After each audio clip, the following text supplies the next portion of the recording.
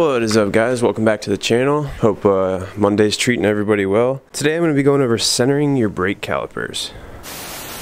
I've been doing a little bit of riding lately, and I noticed that throughout the ride, every once in a while, one of my brake discs would squeak and squeal a little bit on the pad, and it was just making some weird noises. And I remembered that when I rerouted the caliper and the cable from being on this side of the fork to the other, I never recentered the brake caliper when I reinstalled it. I just tightened it up and went, and you know, it's been okay so far, but I'm going to show you guys how to recenter your brake calipers right now.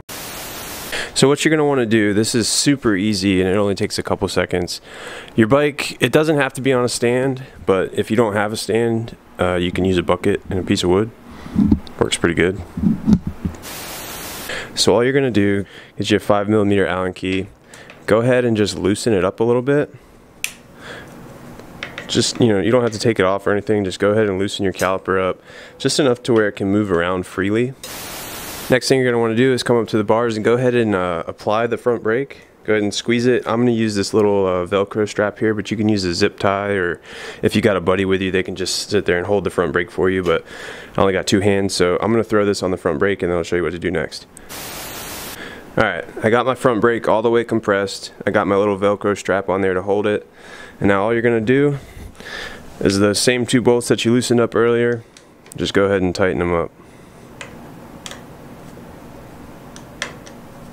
Alright, once you got those back nice and snug, come back up here to your strap or whatever you use to hold the front brake and pull that off.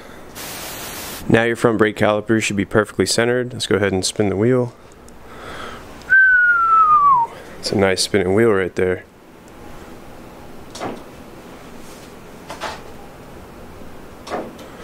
Do that same thing on the back caliper, and then you know you've got your brake caliper set up perfectly centered, and you'll be good to go. Less noise.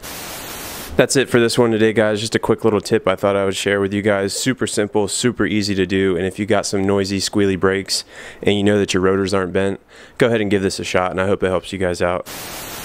As always, guys, thank you for watching. If this video helped you out in any way, I would greatly appreciate it if you could just go ahead and drop it a like. Helps the videos out a lot, helps me out a lot.